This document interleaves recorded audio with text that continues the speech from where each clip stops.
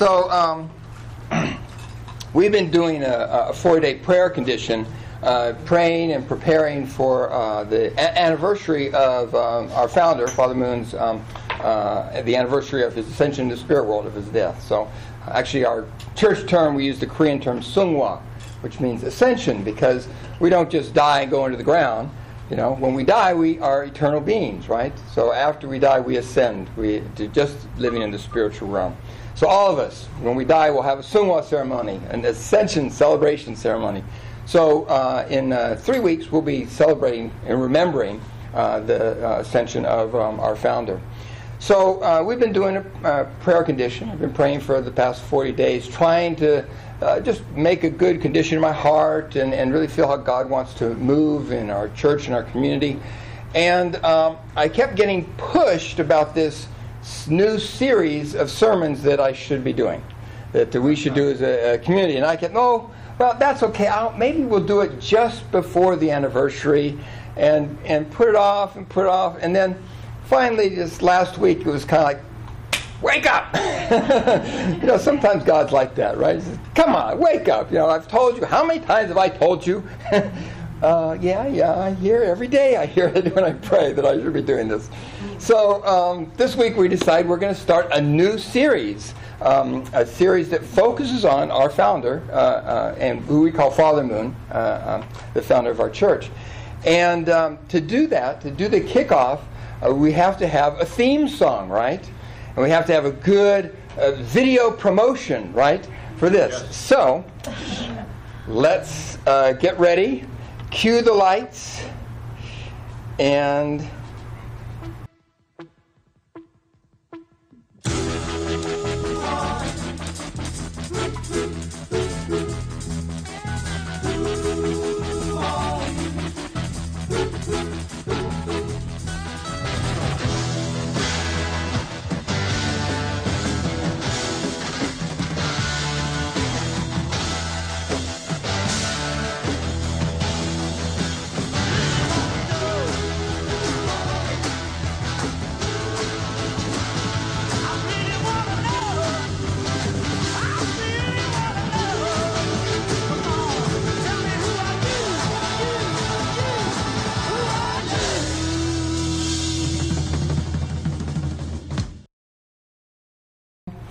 What we want to do in this series is we're going to go through and explore different aspects of Father Moon's life and what applications that has for us.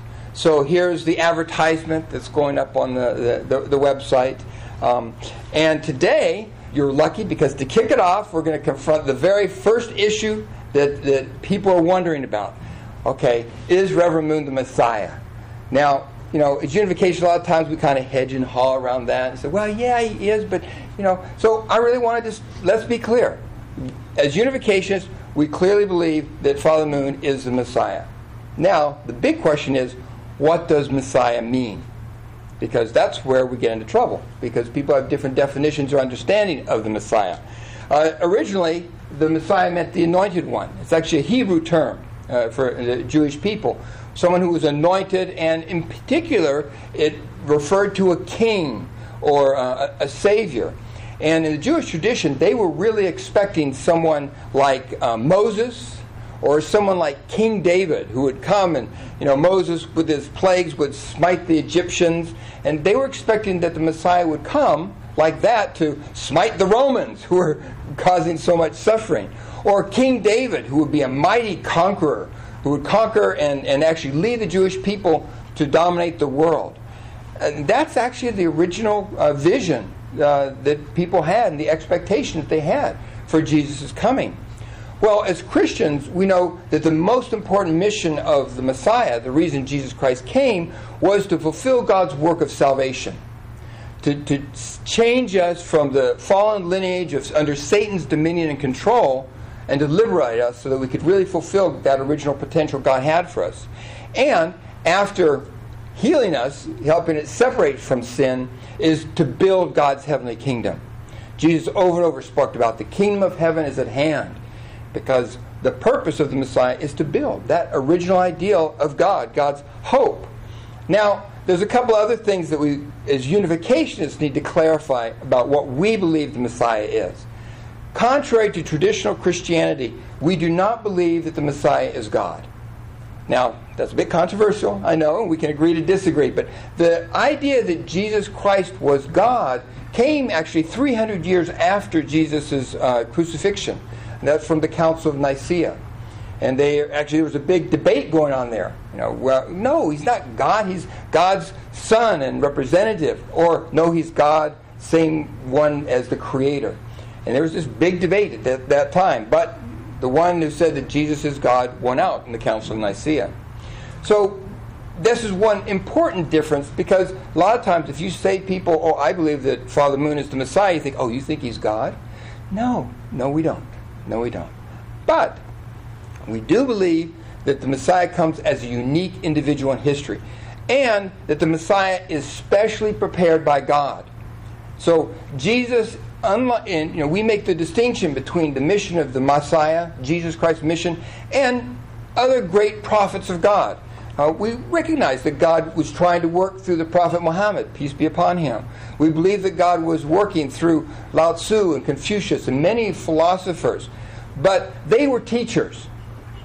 The Messiah comes to deal with the problem of sin, not just to teach us how to live a good life. That's part of it, to teach us. But liberation that comes through our relationship with Christ is different than just learning good things. So that it's an important difference between the Messiah and a teacher. Now, there's two other really important concepts in unification tradition that sometimes we need to remind ourselves of.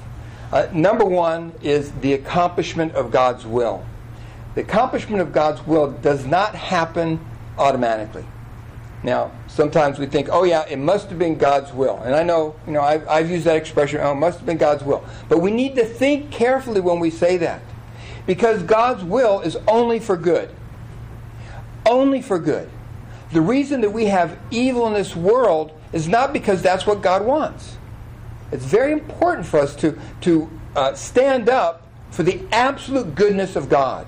God is absolutely good and wants only good. So, God's will is accomplished has two components. Number one, God's responsibility, which fortunately we can count on that, but it also requires human responsibility. God gives us genuine responsibility, gives us a portion of responsibility that we have to do in our lives. Now, oftentimes, the feeling is, oh, the Messiah is going to come and he's going to take care of everything. I'm saved, God's going to take care of it all now. But that's not the way God designed it. God designed us to be partners with God, working together to build a good world. God doesn't control us like robots. So remembering God's will is only accomplished when we have both God's part and our part, our portion of responsibility. Jesus put it this way. This is from the book of Revelations. He says, "Behold, I stand at the door and knock." Jesus doesn't break down the door. Jesus doesn't force you. Jesus is knocking. Sometimes God can be very insistent in his knock too. God perseveres. God is always trying to reach us. But whether we respond or not depends on us. It's our portion of responsibility, our responding to God's call. And this is what God is always hoping for. But the history that we see of so many bad things happening, it's not because that was ever God's will. It's because human beings failed their responsibility. Evil in the world is not created by God. It's actually created by human beings. So, the second important point when we think about this is, what is God's heart? And this is one of the most important understandings that I've received from Father Moon, is understanding the deep heart of God as our loving Heavenly Parent who grieves when the children are suffering. God is not just sitting up on his throne and playing chess with the children. Let's see what happens over here. No, God is a loving parent who desperately cares for the children. However, God never takes away our portion of responsibility. God never violates that responsibility. God will give us over and over opportunities and chances. We'll put circumstances in front of us. Give us opportunities. But God never takes away our responsibility. And as a result, sometimes God has a hard time. God suffers.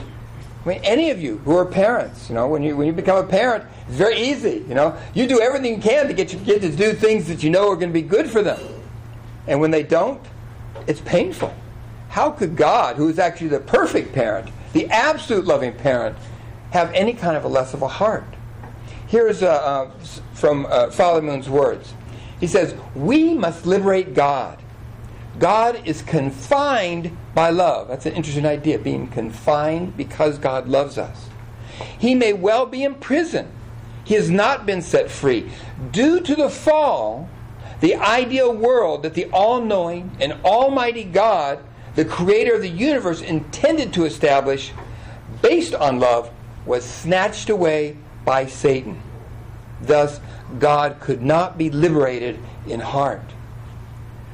One of the important missions of the Messiah, and this is really understanding that I've received from Father Moon, is the Messiah comes, of course, to deal with the problem of sin and to help us build a good world.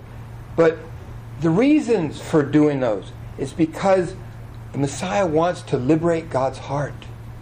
God needs someone that God can count on. The Messiah comes the one who truly understands God's heart and loves God absolutely and seeks to comfort God's heart by healing the children, by taking care of the children, by investing in the children. So, how about Father Moon? Well, number one, Father Moon is not God. Please be clear. He makes mistakes. He does. He goes on the best knowledge he has. He'll go forward, but he is not omnipotent God. He is not. That's not the Messiah. Also, Father Moon is not Jesus. He's not the reincarnation. He's not. We have this story when we look at the story of Jesus' life, and we look at particularly John the Baptist. Those of you who are familiar with John the Baptist. John the Baptist, Jesus said John the Baptist is Elijah. Now the reason he said that was because the Old Testament prophecy said, before the Messiah comes, I will send Elijah, and he'll prepare the people. Well, the Jewish people looked around and said, well, your disciples saying you're the Messiah, but where's John the Baptist? Where's Elijah? And Jesus says it's John the Baptist. Now, we know that that's true, that John the Baptist was Elijah. Now the question is, was John the Baptist the reincarnation of Elijah? No. Was John the Baptist, did somehow he come down from the heavens on a chariot of fire as Elijah? No. John the Baptist came with the spirit and power of Elijah, but John the Baptist was a different human being.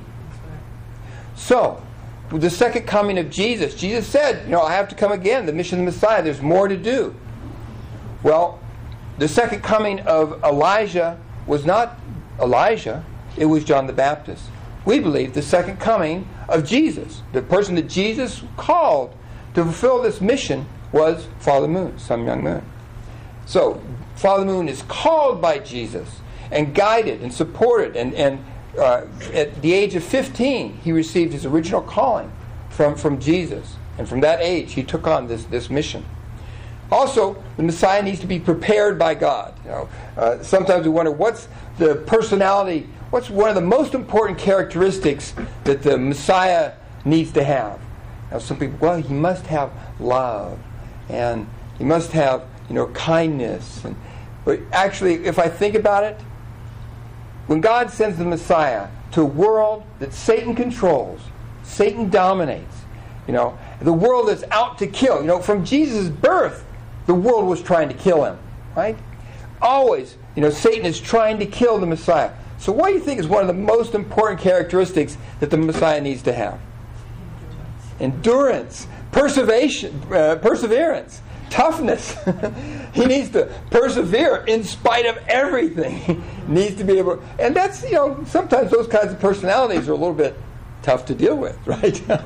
When someone is really perseveres, has my eye on the goal and perseveres. But the true movers and shakers in history were people who didn't give up in spite of incredible difficulties and hardships, they never gave up.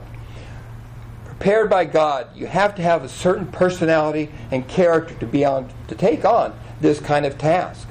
So, and Father Moon, for me, has taught me so much about the heart of God. This is for me one of the most important foundations, is understanding God's heart. That the Messiah comes to liberate God's heart, and by bringing salvation to the children and building a good world where the children can know and experience God like God wants. The children can have that vital experience of loving relationship with God, their heavenly parent, like God originally intended. But to do that, we have to separate from Satan, and this is a key component of salvation that in our relationship with Christ and with Messiah. So, how do we recognize the Messiah? You know, there's a lot of ideas and thoughts, and for Unifications we spend a lot of energy teaching, trying to get my mind to understand what is God's work, what is God's will. This is why we invest a lot of time in studying divine principle. And I encourage you to come and join us on our Saturday Divine Principle sessions. We have great study time, discussion, especially a lot of times it's an interfaith group that's discussing. We'll share a couple of points and then we'll explore it from different perspectives. I always gain something from these meetings and these sharings. And we have a great breakfast there too. So 9 o'clock to 12 o'clock on Saturday mornings right here. But understanding this and even and believing and think, yeah, that makes sense, that's logical, and we study about God's providence and how God's worked through history and the mission of the Messiah and God's purpose and vision for each one of us. But to really know if Father Moon is the Messiah, this mind stuff is useful and helpful, but we need to have our own experience with God. When I first met Unification Church, actually I was 23 years old. I just finished college and I was getting ready to go to graduate school. I'd spent the summer, I was hitchhiking around the country because this is the hippie days, okay? We're talking like the early 70s, mid-70s, 1977. And I was hitchhiking around the country. I had my long hair and my beard, and and I was playing music on the street corner, singing spontaneous songs about the nature of the universe and God's plan for us. And just I had this vision. I was a prophet of God. God's using me, and I'm so happy. So I hitchhiked all around the country. Quite a fun time, adventurous time. Really feeling like I was doing God's will. Going wherever I got the urge to go, being spontaneous. And then I got all the way to New York and Boston, and in prayer, God said, yeah, go back to California. Go back to California. So there I am, back hitchhiking. I got back to California awfully fast. Usually it was kind of meandering way, but I got there pretty quickly. And I started graduate school in family and marriage and family counseling. But still, it's like, okay, this psychology stuff is good, and I know that the family is really essential. We need to invest in helping the family. But, there's just something missing, because there's no spirituality, no talk about a relationship with God in psychology and counseling. And so, I was praying, there has to be more. You didn't send me back to California just to go to school, where I'm hearing, these these ideas that, they have practical value, but they don't have God in it. And that was when I met members of the Unification Church. And I went and studied, and boy, I tell you, I was really inspired. And in fact, I had all kinds of ideas. Oh, I can use these ideas for my thesis. I was immediately thinking, okay, when I get back to school, I can use this idea. Oh, this idea about the three different purposes of life and the core of the family, and it was so great. I was all inspired. And then and then actually on Sunday morning is when we had an in-depth lecture about the life of Jesus Christ. Now, Jesus has been very important in my life since I was a teenager. I experimented and went all different directions, but always I was grateful for Jesus Christ's presence in my life and encouragement and guidance. And when I heard the divine principle understanding about Jesus' life, his incredible sacrifice, and his deep love, I wept. It was like I came to understand Jesus like I never understood him before. And the depth of feeling in my heart for who Jesus Christ was. It was before he was like on a pedestal. It's like, oh yeah, Jesus is up there. He's the Messiah. He came, and yeah, he suffered a little bit because that's what he had to do. But no, he was a genuine man who gave everything, every ounce of his love and heart for the sake of God and God's will. And to understand that deeply and prayerfully about that was so profound and important for me. That's probably one of the most important teachings in the unification principle that shaped my life and touched my heart. But on that foundation, though, at the end of the workshop, they said, okay, great. Well, what do you think about you? Oh, wonderful. You guys are great. I really learned a lot. Thank you so much. Now I'm going to go write my thesis, go back to school. I'm going to make a lot of money doing this kind of stuff, because I'm going to write a book. This is good stuff, You guys should write a book, I hadn't seen the book before. So anyway, he said, well, I think you should probably pray and see what God wants you to do with this. I said, oh, yeah, okay, yeah, that's a good idea. Yeah, I believe praying. God called me back from Boston, back to California.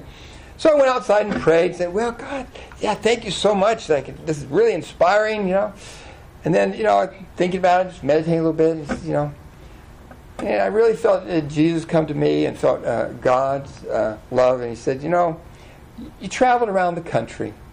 You hitchhike and you kept saying over and over, yeah, I'm doing this because I'm doing God's will. I want to be God's instrument, and I want to change the world. And, so I was there with you, and you did all kinds, you did some weird things, if you think about it, while you were hitchhiking around. So, but, are you ready to get serious? I really want to see, are you committed? Will you commit to me? Are you ready to give your life genuinely? And as I prayed and I thought, I said, well, all this time I was going around and I did what felt good. But I never did anything that was difficult. And then I was confronted in that moment. It says, are you really willing to give your life for me? Do you really love me? No, you say it, and your words come very easily. I love God, I love God. But are you really ready to put it on the line and show me? And actually, at that point, I just realized, if I was really committed to bringing about the change that I wanted in the world, I need to be connected with the core of what God was doing today. Not just in my mind or my inspiration, but to get connected. So it was through prayer. Even though intellectually, with my mind I can understand the value of the divine principle. I love the divine principle. It's so, intellectually and unification thought, the philosophy and application, I love it. It just stimulates my brain. But the truth is, just understanding that there's lots of philosophers and teachers that say, yeah, divine principle, very interesting theology, very insightful, useful. But when it comes down to us, what's our relationship with God?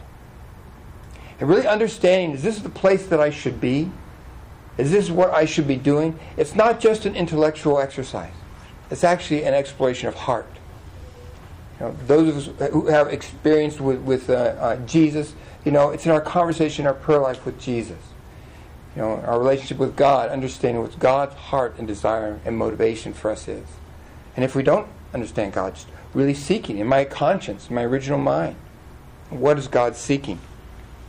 So, on that foundation of making that decision, interesting things happened.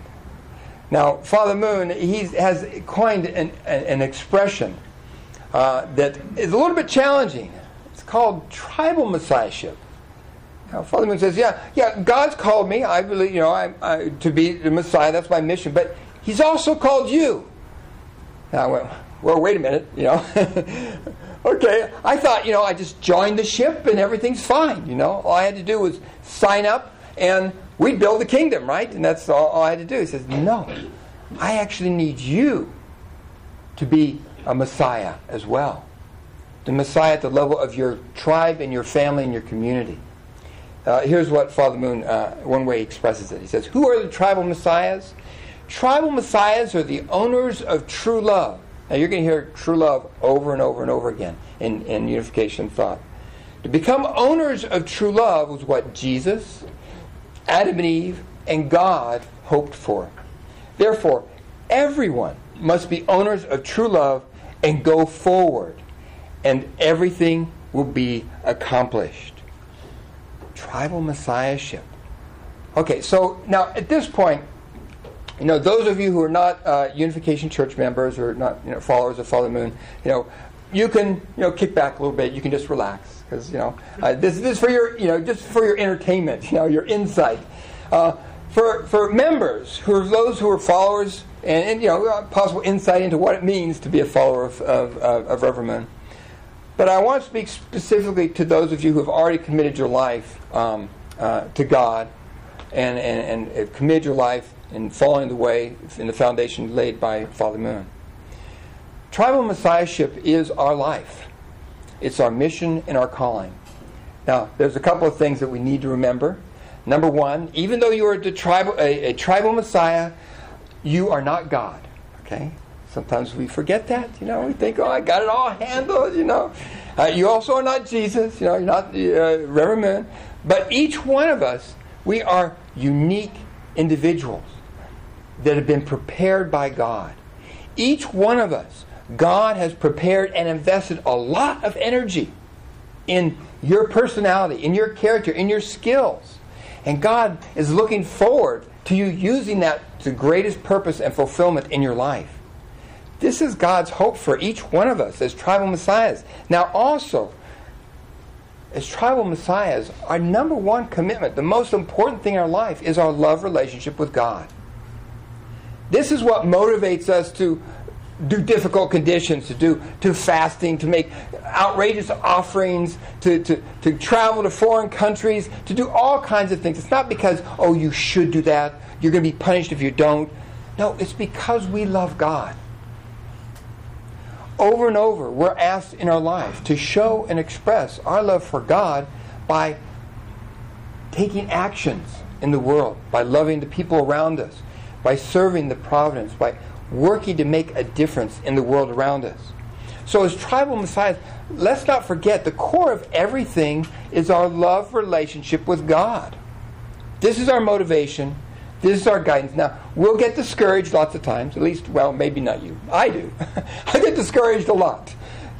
And the only thing that I have sometimes to hold on to is, do I love God? God, it's so hard. But do I love God? Oh, but do I have to? But do I love God? That's the core of everything. The core mission of the Messiah is to liberate and to comfort God's heart. And we do that by sharing salvation, helping other people understand the principle, helping other people find fulfillment in their lives, and also that we, in our daily life, develop habits and practices that bring change and healing in the world around us. Now, we have our ups and downs, and we're definitely not perfect. I'd love, we call, it's a congregation of saints, but it feels like a congregation of sinners, right? Especially, each one of us knows ourselves very well. But the challenge is, are we motivated by love? Are we keeping love at the foremost of our heart? Now, we continually need to grow. But that connection with God, who loves us desperately, God, that loving Heavenly Father, who desperately cares for us and loves us, who Jesus came 2,000 years ago, desperate to bring about healing, to lead the Jewish people into God's kingdom. And yet the pain that Jesus felt when he was rejected by the chosen people. And even Father Moon, when he came, his life is one filled with rejection. And yet still persevering, because I must comfort God's heart. Even my life is terrible. I have to do with my life what I can to bring comfort to God, our loving Heavenly Parent. So, in practicing a lifestyle of a tribal Messiah, the Messiah level, we need to commit ourselves to these regular practices. We need to daily pray and study. This is our food. This is our life. This is the core of our life. Daily, we need to invest in that relationship with God.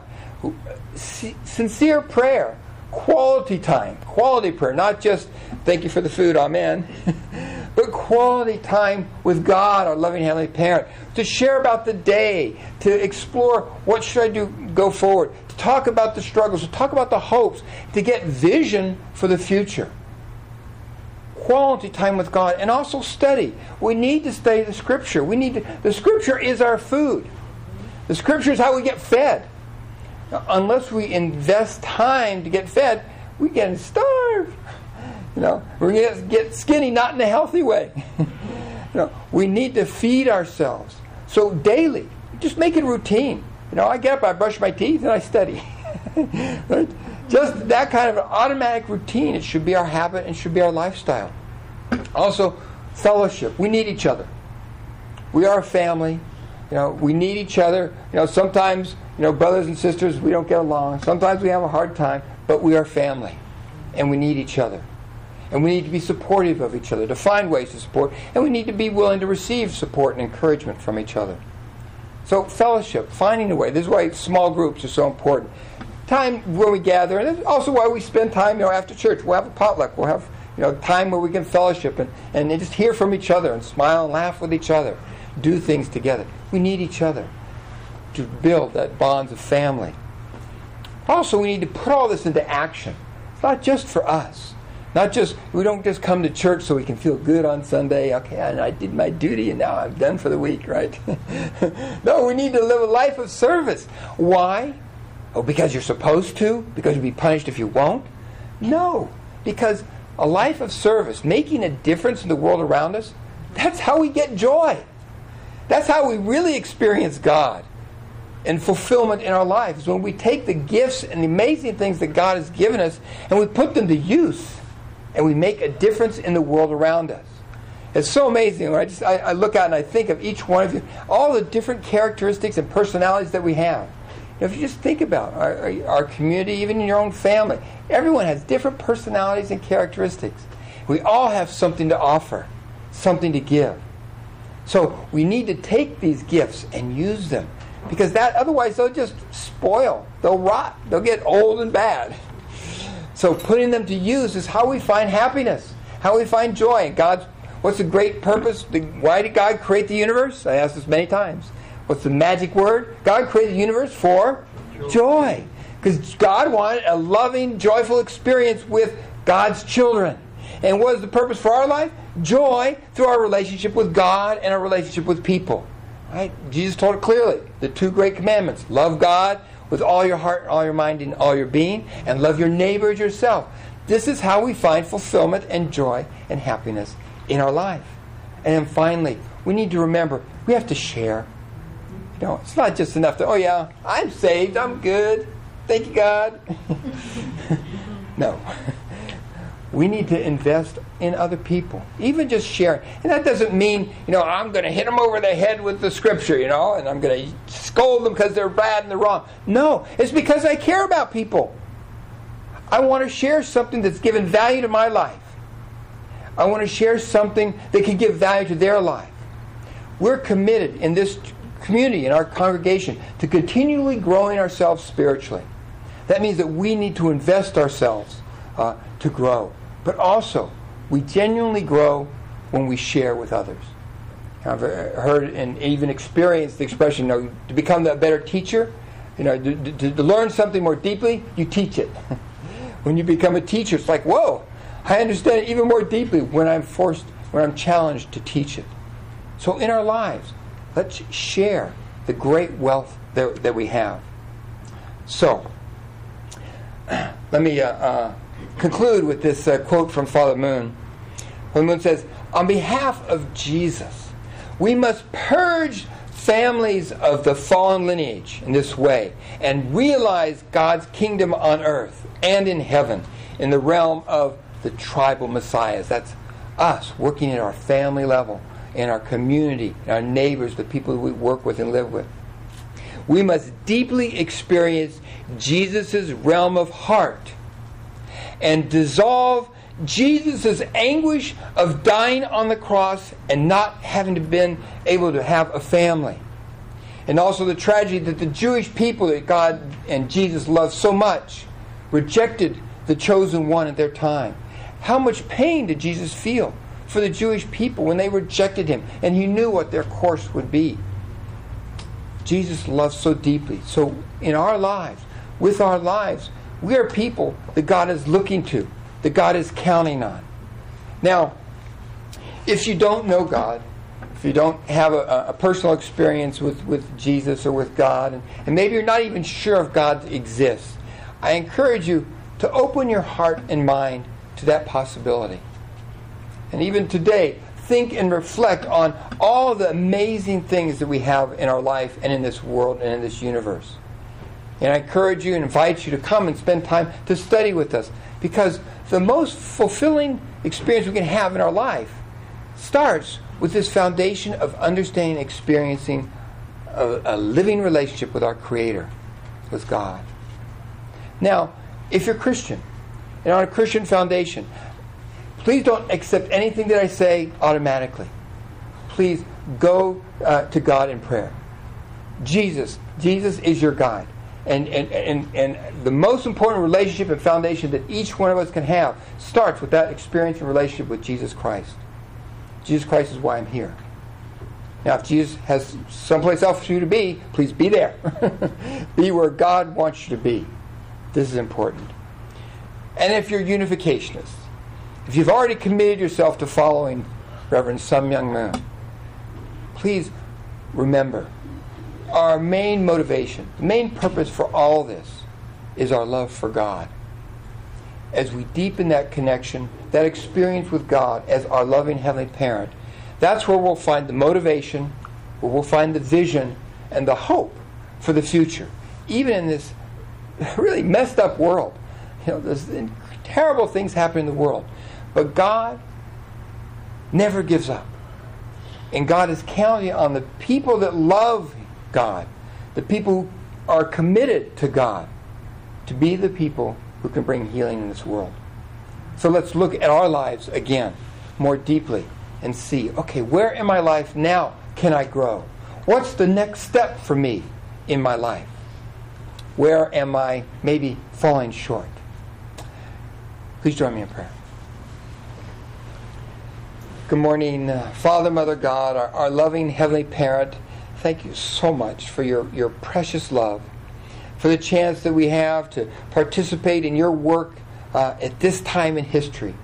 We know ever since the fall of Adam and Eve, you have been desperate to bring your children back, to eliminate Satan's influence in this world, and to create that world that your true love can flow freely from parent to child, and brothers and sisters, husbands and wives. Heavenly Parent, we're so grateful that we have the chance to be together as brothers and sisters, and for the blessing that we have to at this time, understanding the principle. And we pray, Heavenly Parent, that we can grow in our commitment to you, that our lives will not just be empty words, but there'll be substance, real actions that bring about change and healing. Heavenly Parent, we're so grateful for your work around the world, and pray we can become active participants in the healing of this world, and most of all, Heavenly Parent, that we can be people that bring you joy, that comfort your heart, and can liberate your suffering. Heavenly Parent, thank you so much, and as a community, and as your sons and daughters, and as blessed central families, we offer up this prayer in our time to you. Amen and adieu. Okay, thank you very much, everyone. Please take time now and turn to your neighbor and share about your content of the sermon, what you got. God bless you.